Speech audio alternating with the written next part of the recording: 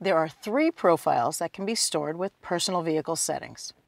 This is especially useful if you have multiple people in the same household, each with their own key fob. Each key fob has 1 profile assigned. If the vehicle is unlocked using a key fob, the assigned personal profile will be activated. Changes are automatically saved in the profile currently activated. Depending on how your BMW is equipped, some of the settings saved in each profile include unlocking and locking, climate control, programmable memory buttons, seat position, exterior mirror position, and steering wheel position.